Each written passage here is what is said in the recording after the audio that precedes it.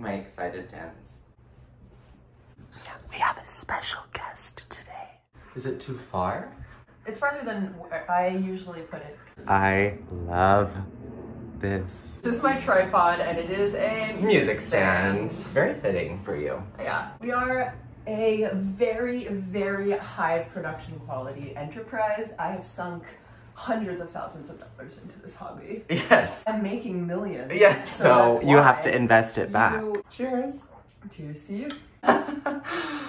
There's a lot of negative space above the head, is that okay? I mean, that's fine by me. Welcome. This is so exciting. We are, okay, I should introduce you, I guess. I'm sure you all know this lovely person, bibliosophie. And please do your version of my title card. Okay, wait. Like the other night. It was pretty great. I think I need to, like, because I need it to be like ASMR. It needs to be like, bibliosophie.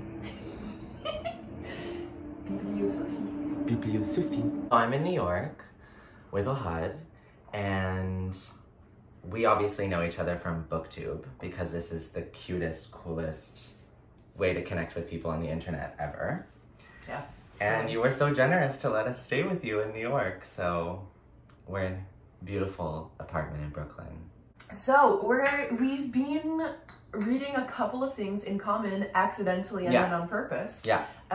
One of those things is the fact that I guess now 2 weeks ago, read The Hard Crowd, and guess what Ben is currently reading. So Rachel Kushner. There's Kushner. going to be a lot of Rachel Kushner in this video. Lots of Rachel Kushner because I picked up from the library The Mayor of Leipzig, which I basically only know about because of Rebecca. Of Rebecca, yeah. Absolutely. And it's so it's truly a weird thing. I definitely want to talk about this with you because it's tiny novella, and what is it? We were on the subway and you started reading it, and so of course I was eyeing and like trying to read, but also like I wasn't sure what pace you're gonna read at and if it's possible to read like parallel to you. Probably could have. And you said it kind of reads like a picture book. I mean, yeah, because the text is really large also. Yeah.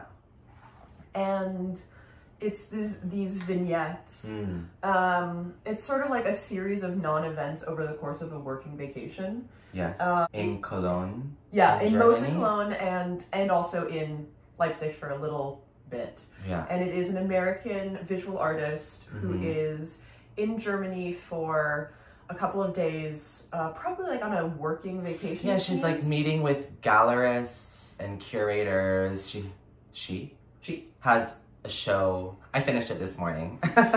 so that we could do this, and it's a really fast read. You can read it in like 45 minutes. Yeah, I mean it's 80 pages, I think. Yeah. So it's 80 pages of large text. It is not 80 pages even. It is 71 pages. Amazing. It's published by a New York gallery. New York gallery. Yeah. Okay. So it's definitely like I think it is as much an artifact as it is like a story in some ways.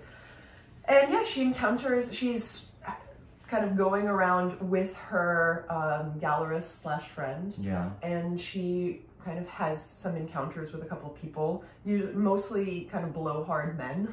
The first encounter that we hear about is that she's gone to see a talk by a sort of well-respected but like shitty male artist. Yes. Who's like just is in love with his own work. Yeah, exactly. The stereotype of the artiste who is like, you have to engage with my work on my terms. Yes. Do you want to tell them who the mayor of Leipzig is?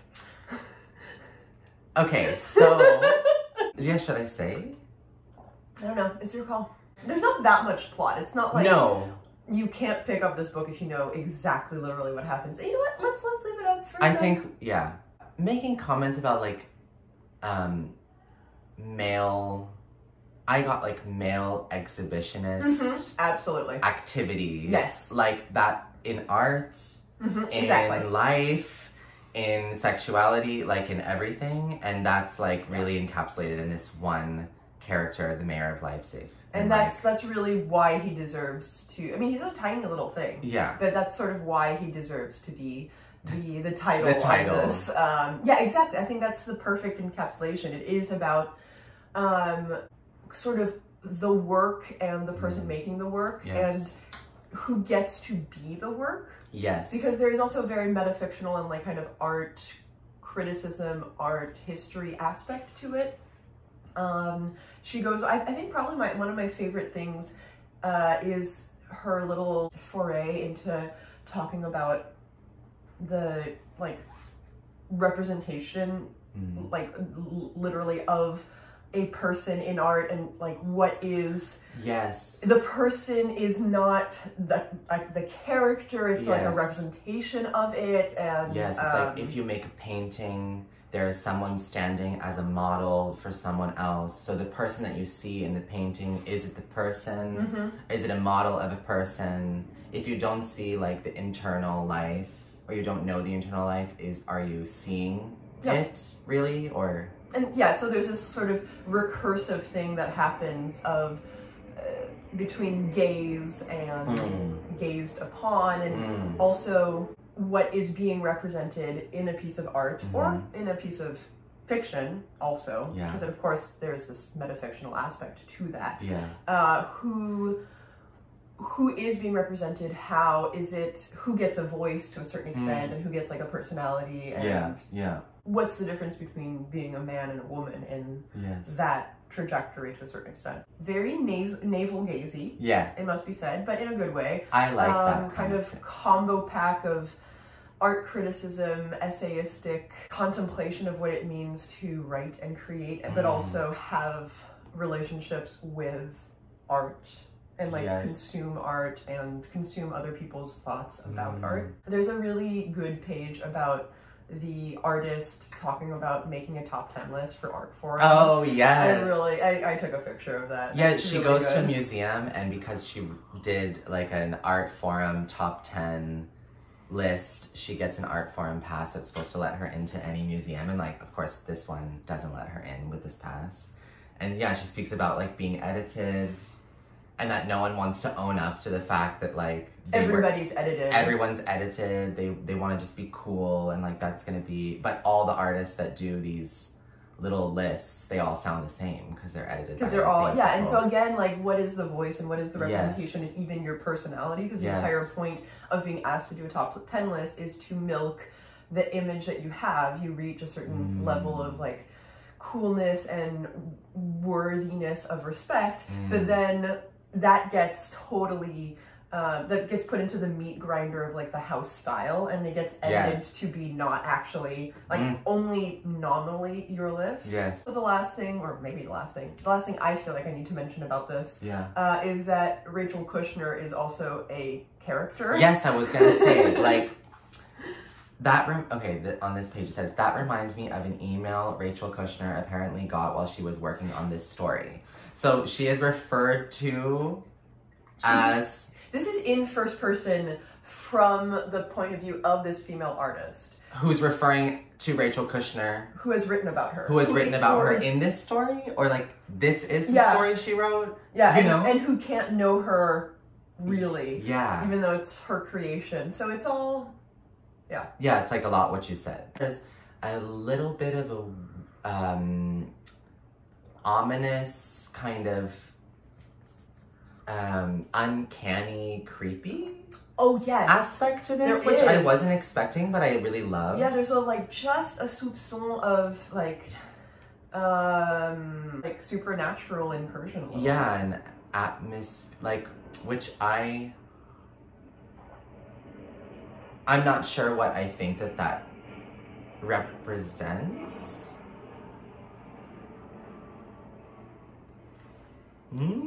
Read it. Yeah, I think you should read it. It's really worth a read because it's going to take no time out of your life. It'll take you about as long as we have been talking Honestly, about if you just play this video in tandem, you will have finished it already. Usually, you read a book and it takes you, I don't know, like 10 hours to read or whatever, or 5, and then you think about it for about 20 minutes. 20 minutes, and then you move it aside. Yeah, this which is fine, but this is kind of on the other And it's a library. You did a library with this one, yeah. so you get a star for that. Thanks. So loved it. I'm reading The Hard Crowd. You finished it. Mm-hmm.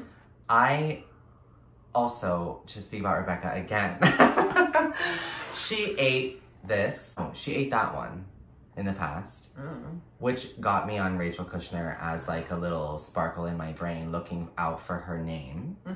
And then you read it, and I saw that you read it. Yeah. And so it was like, okay, pick it up, take it with you to New York. I could have taken any book to New York, but I took this one because of you. That seems like an appropriate book to bring to New York, honestly.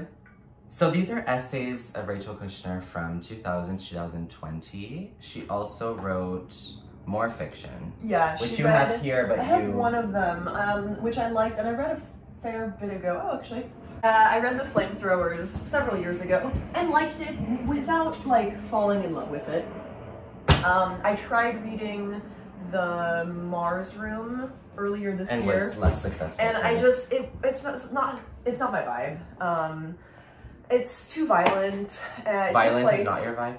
Violent is not typically my vibe, and it takes place in a prison, and it's a lot. Yeah, prison, I'm not sure. And I mean, this has a fair amount of violence too, actually, which so do her essays. Maybe even so does Mayor of Leipzig, actually. Yeah. I told you a couple of days ago, like, I picked up The Hard Crowd and read the first essay, which is Girl on a Bike or Girl on a Bicycle? Girl on a motorcycle. Motorcycle. Yeah. Which is referencing the name of a film. Yes. And it is about her, like, hanging out with biker racer, basically. Yeah. And like a really questionable boyfriend at the time. Yeah. And it was very interesting. It's a great opening salvo, basically. But also, I was just like, especially it's called The Hard Crowd, and I've read The Flamethrowers, which also has some similar themes. Okay. And so the problem that I have had with Rachel Kushner is that there's sort of a, like, not like the other girls, hard-edged thing that happens.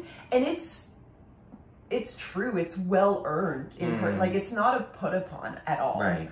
But I don't necessarily want to read about it sometimes. And also I think it's partially jealousy on my end. Right. I think I get, like, a little put off because I get scared that non-femininity is performative anti-femininity.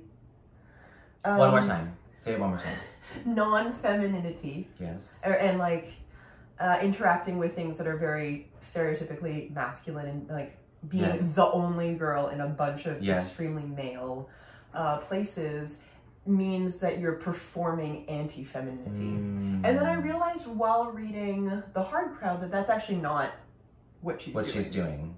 Which is great. Yeah. Yeah, because I can understand not wanting to read a whole essay collection that each essay is just about being the only girl. Being the only cool girl in the group. Exactly. You know, and like, to a certain extent, there's a fair amount of that. Yeah. But that's her actual life. And it's giving some Didion vibes. I mean, this is an homage photograph.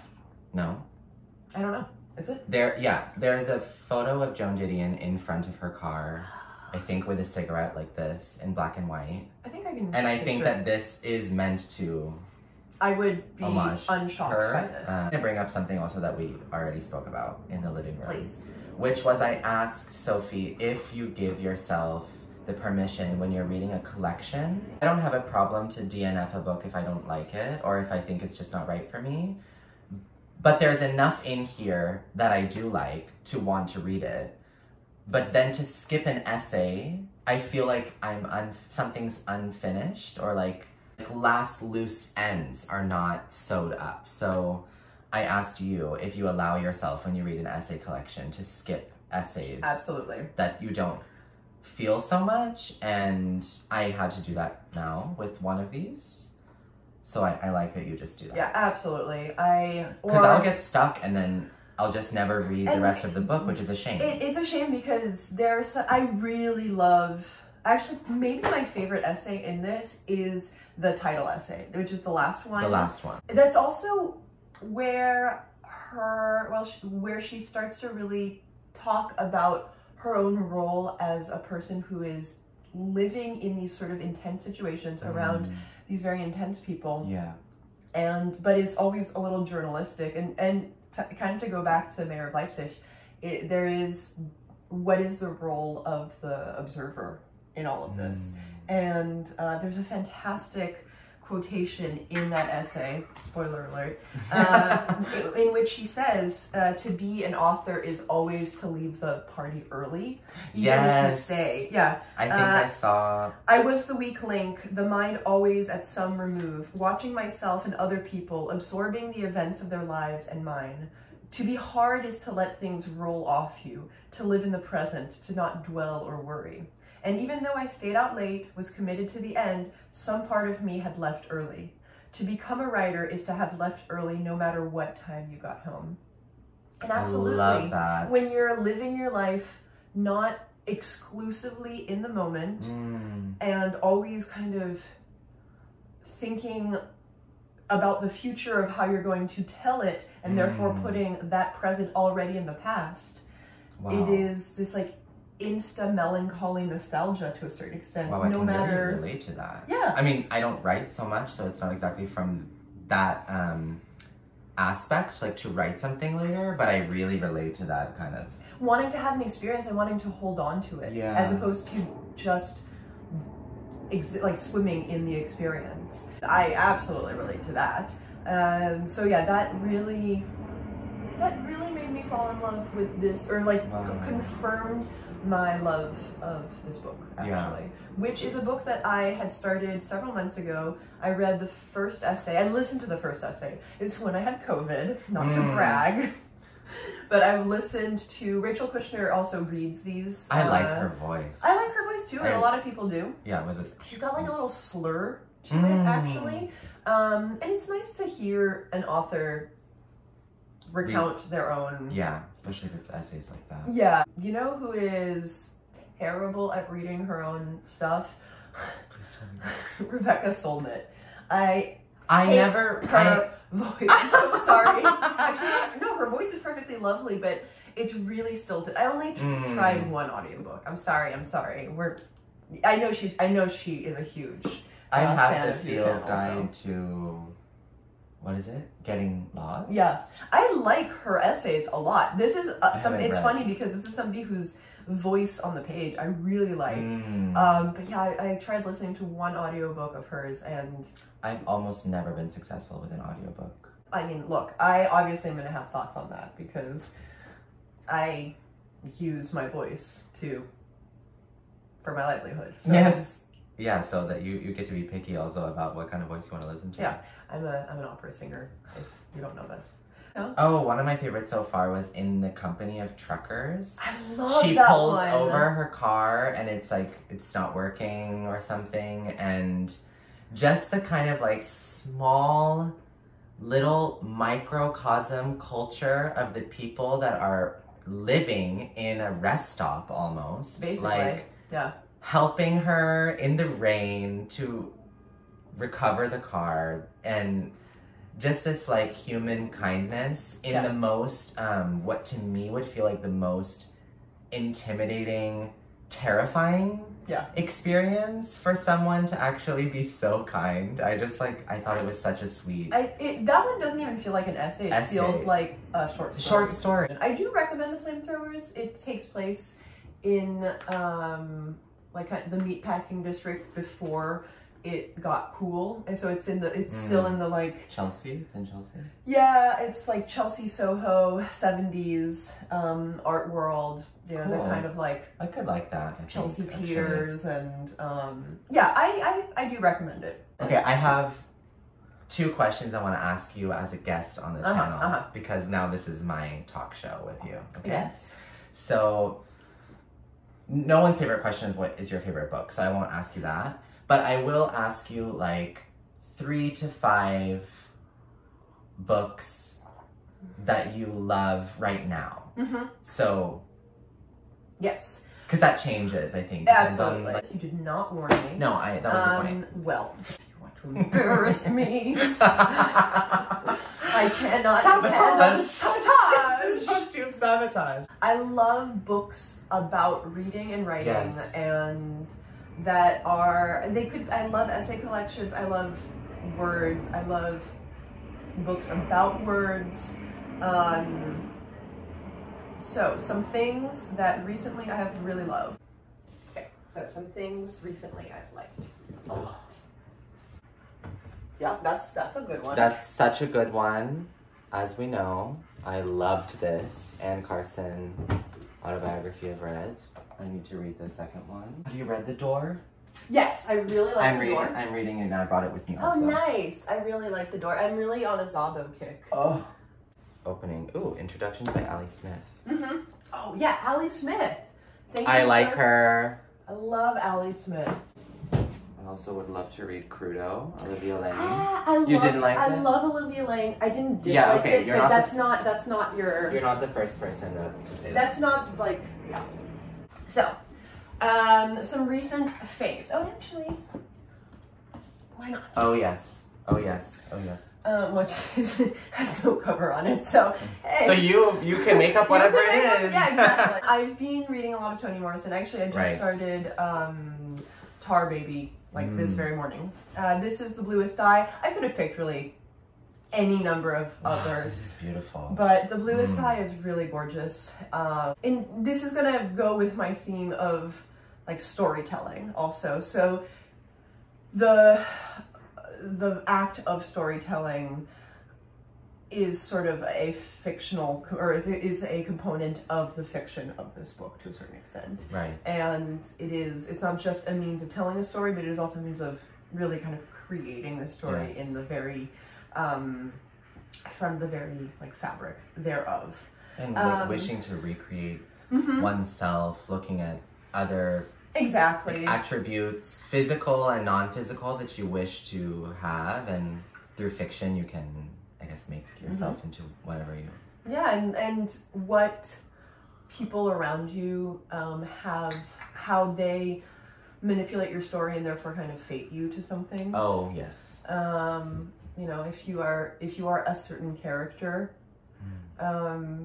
in this town, this family is, you know, like the kind of the scapegoats of everybody else's darkest thoughts. And is it because the town is describing a fucked up family, or is the family partially fucked up because they've been fated by the scapegoating of everybody else? Wow. Ali Smith is a total fave of mine. I always recommend How to Be Both as an opening. I haven't read it. It's so beautiful. I haven't read and it has a lot of the themes that, and the ways in which she writes.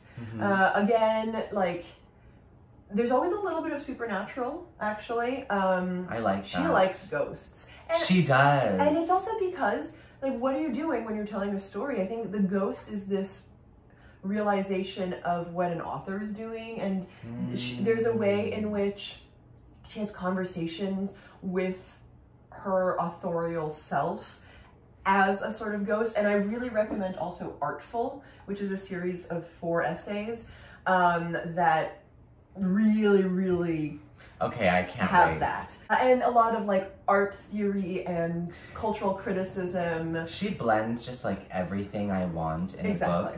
In the Ali Smith vein, Olivia Lane is somebody that I totally adore. I don't super recommend her novel. It's actually like, it is like all of her other works, actually. So it is in some ways as good, but it doesn't really hit, or didn't hit me the same way. Right. Probably if you're gonna have an introductory Olivia Lane, I recommend Funny Weather, because it has a huge overview. Or The Lonely City. Lonely City is so good. Okay, I that's next on my list. Good.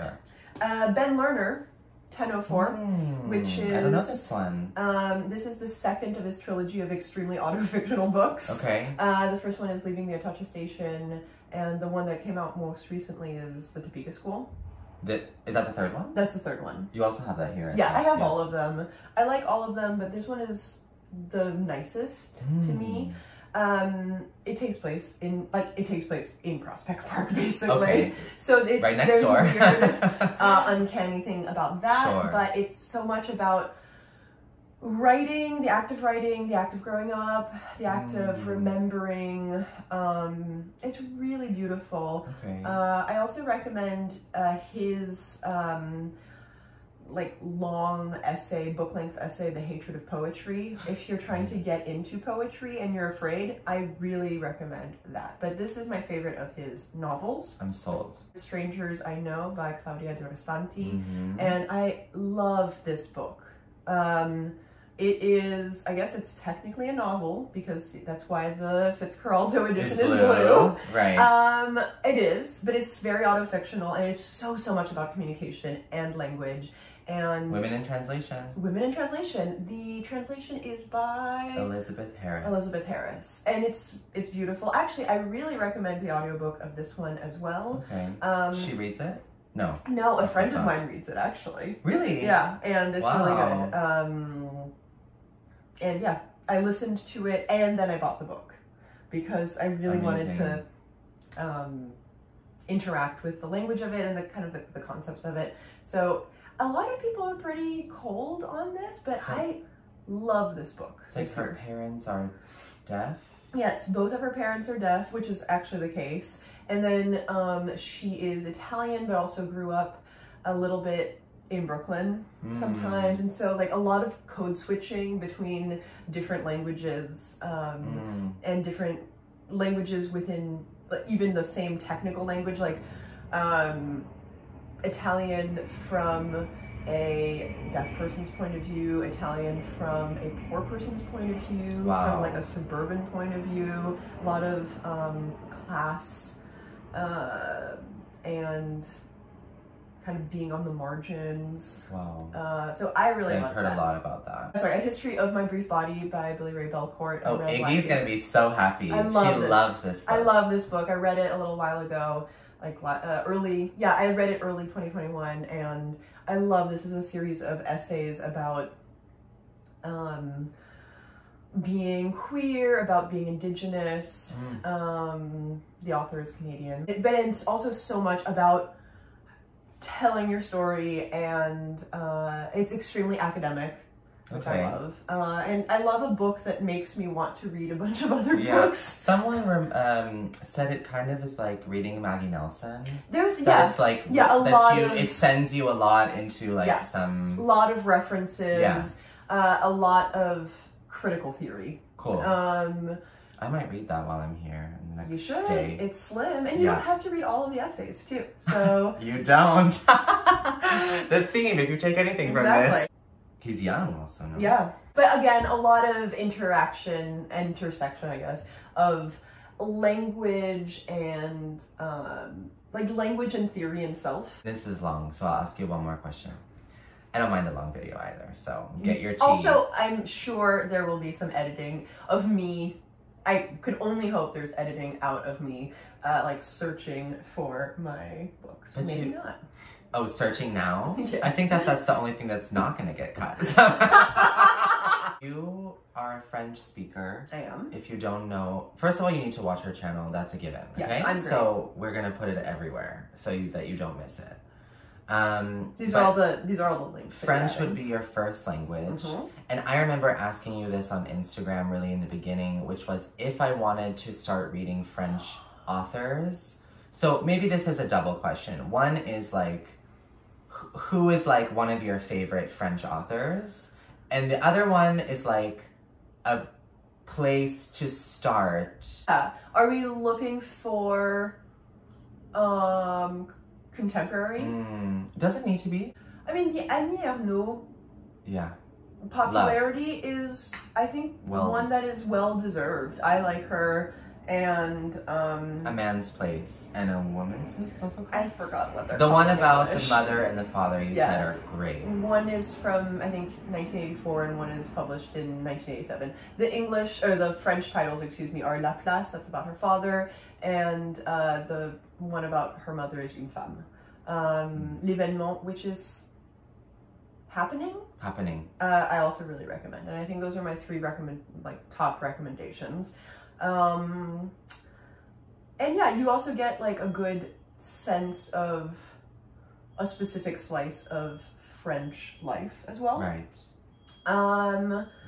Which is nice when you read people from other places, like you want also. And, it is a white countryside version of like a universal experience. Right. But still, there are a lot of, especially with those two books about her parents, there are a lot of very universal kind of familial relationships, and a lot to do with class as well. And I got that from most of her books that I read. It's like a lot about, that's very present. It's extremely present. So I think that's really interesting. Leila Slimani, I think, is a fantastic author.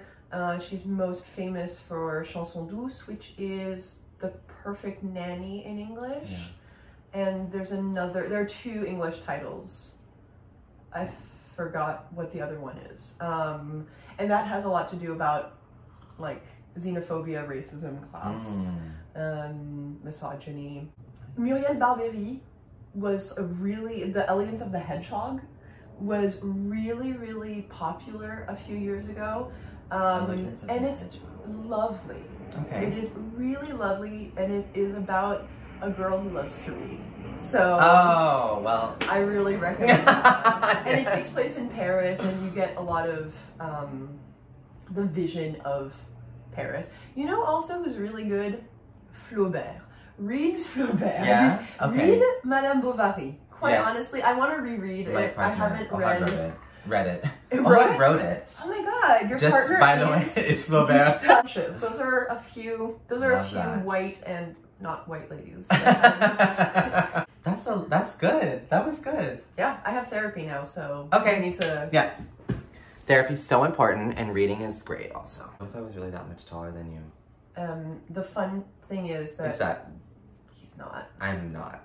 We met and she said, you're shorter than I thought you were. Thank you for watching the Ben and Sophie show. We'll be working on the theme song. Bye.